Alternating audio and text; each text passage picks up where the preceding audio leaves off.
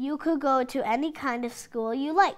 Circus school. Students at St. Mary's French Immersion have been practicing their reading skills for the MS Read-A-Thon, reading both at school and at home. Kindergarten student Jet Jones loves reading time with her mom. It's really fun when she tells me a lot of stories in the book that aren't really real, and then I just laugh because it's so funny sometimes. The main reason that we're doing this is to raise money for research for MS, and then the rest of the money goes to people locally and all around Canada for help for living with MS. Oh, I do the MS Read-A-Thon for my Auntie Tara and my papa because they were both diagnosed with MS. And my Auntie Terry just got diagnosed a couple months ago. So we just started fundraising for her and my papa, and he was diagnosed a really long time ago. I participated in the MS Read-A-Thon to help find a cure for my mommy. I hope they find a cure soon. Jet is in SK. It's very special to them because her mom is diagnosed with MS, and she raised $365 this year, so that's fantastic. Kingston is in grade 1. He's in my class. He raised $320.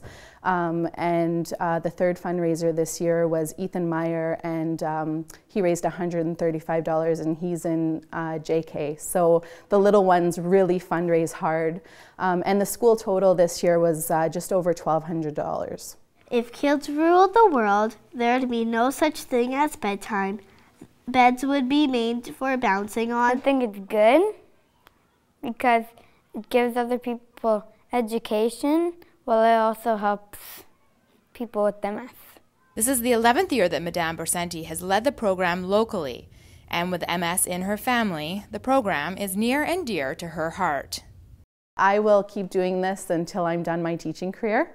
I really like the MS Read-A-Thon because, I mean, it's something the kids do every single day. They don't realize that they're doing it even when they're on the computer, you know, when they're reading like the newspaper, when they're reading books. We come to the library weekly, a lot of the classes, I think almost all the classes. So my goal is just to beat the amount every single year and just keep giving back to the MS Society. It's fun.